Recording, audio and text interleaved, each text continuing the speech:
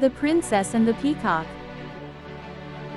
Once upon a time, there was a beautiful princess named Lila who lived in a splendid palace with her father, the king. She had everything she could ever wish for, except one thing: true love. She longed to find a prince who would love her for who she was, not for her wealth and beauty. One day, a handsome prince named Ravi came to visit the palace. He was from a faraway land, where peacocks were revered as sacred birds. He brought a magnificent peacock as a gift for the princess, hoping to win her heart. The peacock had feathers of dazzling blue and green, and a crown of gold and jewels on its head. Lila was enchanted by the peacock, and thanked the prince for his generous gift. She invited him to stay at the palace and spend some time with her. Ravi was overjoyed, and agreed to stay for a week. During that week, Lila and Ravi got to know each other better. They went for walks in the gardens, played chess in the library, and danced in the ballroom.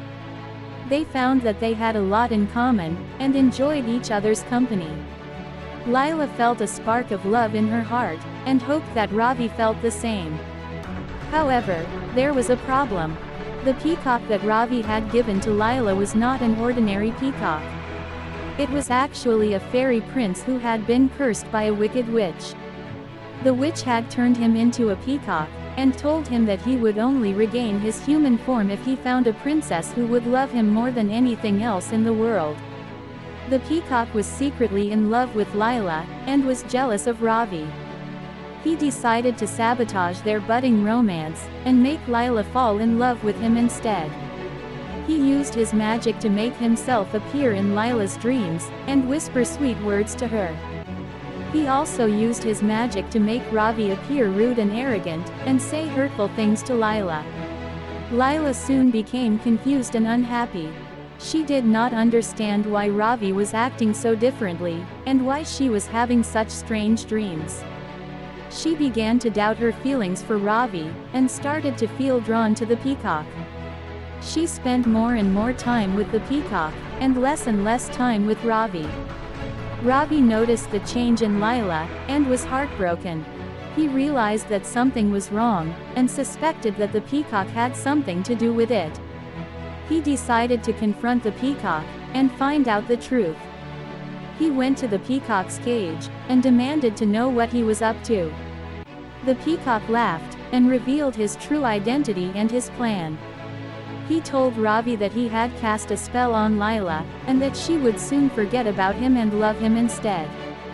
He also told Ravi that he had no chance of breaking the spell, and that he should leave the palace and never come back.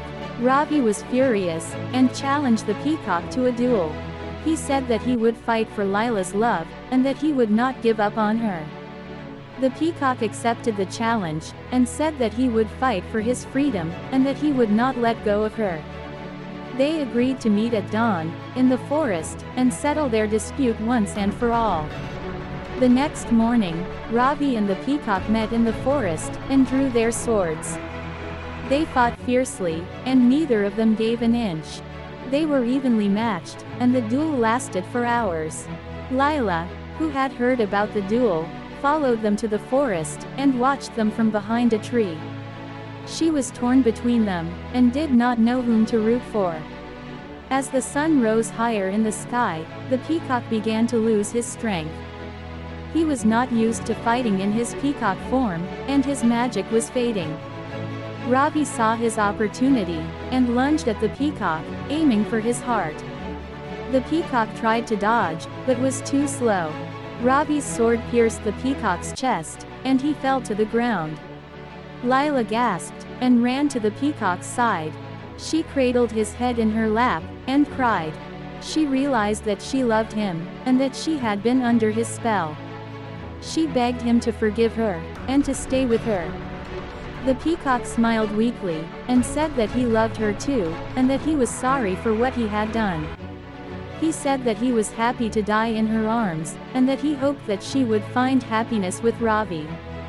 He closed his eyes, and breathed his last.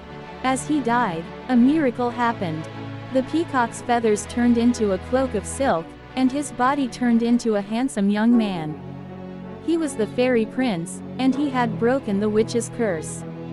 He had found a princess who loved him more than anything else in the world, and he had died for her. Lila was stunned, and did not know what to think. She looked at the fairy prince, and then at Ravi, who was standing nearby, with a sad expression on his face. She felt a surge of mixed emotions, and did not know what to do.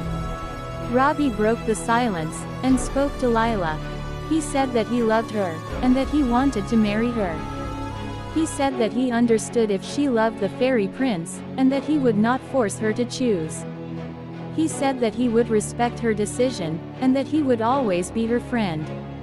Lila looked at Ravi, and felt a wave of gratitude and admiration. She realized that he was a true prince, and that he deserved her love. She decided to follow her heart, and choose Ravi. She told him that she loved him, and that she wanted to marry him. She said that she was sorry for what had happened, and that she hoped that he would forgive her. Ravi smiled, and embraced Lila. He said that he forgave her, and that he was happy to have her. He said that they should honor the fairy prince's memory, and that they should live happily ever after. They kissed, and returned to the palace. They announced their engagement, and prepared for their wedding. They invited all the people of the kingdom, and all the creatures of the forest, to celebrate with them. They had a grand ceremony, and a lavish feast. They danced, and laughed, and sang. They were happy, and they were in love. And they lived happily ever after. The end.